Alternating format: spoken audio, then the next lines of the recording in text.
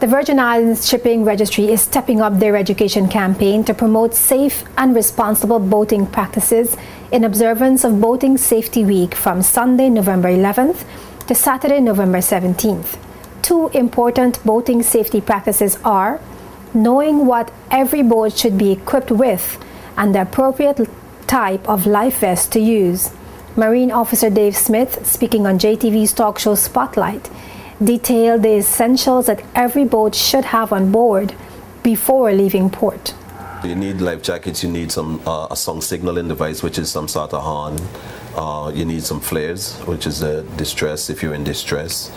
You should have a first aid kit on board. A throw ring, which is something that if somebody falls overboard, this is one of it fits into a life jacket or a PFD that you can throw over. It floats, it has a rope on it, and you can get the person back. It can come in different forms as well. You should never jump overboard and try to save a person. No. You already have somebody that's in trouble overboard, so why add a second?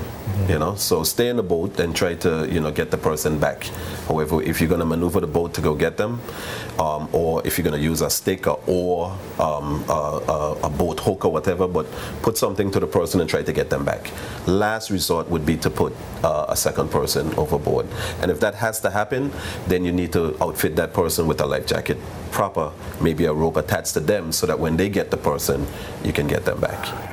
Another safe boating practice is ensuring that the correct type of life vest is used for the particular water activity. Certain life vests are designed to keep the wearer's head above water and help remain in a position that permits proper breathing. Smith also explained that particular attention must be paid to children's life vests. The type 1 and 2. For commercial vessels, they must have type 1 life jacket. And that life jacket has the best buoyancy, whether it's a kid or well, I shouldn't say a kid, but a child or an adult.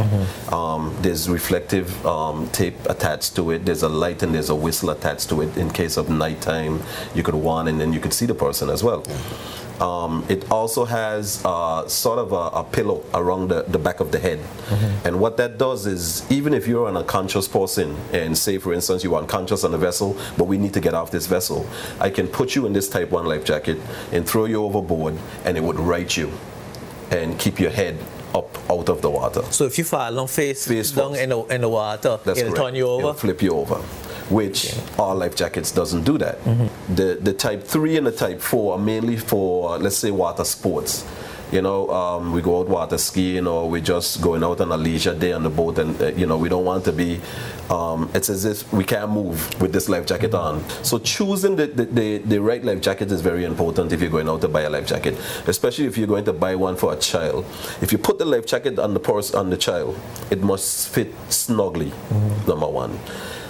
If you the shoulders, if you grab the shoulders of the life jacket and try to pull it up over the kid's head, if the chin and the ears slip through the life jacket doesn't fit.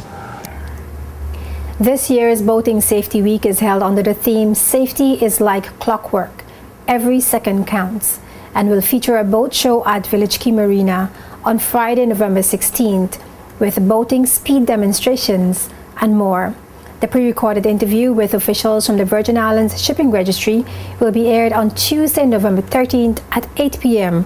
right here on JTV Channel 55.